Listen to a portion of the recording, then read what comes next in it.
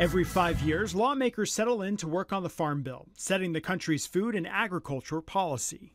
We've got an integrated ag industry in this country that's the envy of the world. We have farmers, extraordinary farmers and ranchers in this country who take risks every day, both financial and otherwise, to put food on our tables. We could have both of those and we could still have a train wreck if we didn't have sound policy in place that was underpinning all of it and ensuring that growers could keep doing what they do. The Farm Bill covers crop insurance, education, and more for working farmers and ranchers. Right now, policy really is intended to help are those who are doing this full time, who are responsible for keeping the pipeline full, grocery shelves stocked. Bart Fischer and the Texas A&M Agricultural and Food Policy Center help Congress understand that work.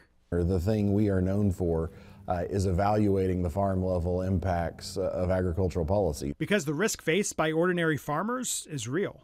What other industry do you receive your income at one point, potentially one day or 1 week, right? During harvest, it all comes at once. But aid for farmers makes up just a small part of the Farm Bill. Most of it makes sure low-income families have access to healthy food. We've arrived at the point now where it is 83%, in SNAP, the old food stamp program. Balancing those two issues has led to gridlock in Washington. Perfect example that's coming home to roost right now on the Farm Bill is what is the appropriate mix, right, between support to growers and support to Americans who can't afford the meal, to buy a meal to put on their plate. Still, Fischer is optimistic Congress will work to find a deal that values farmers and consumers. We have the most abundant, safest, and most affordable food supply on the planet because of policies we've had in place and because of risk-taking on the part of farmers and ranchers across this country. That's a look at Central Texas agriculture from the ground up.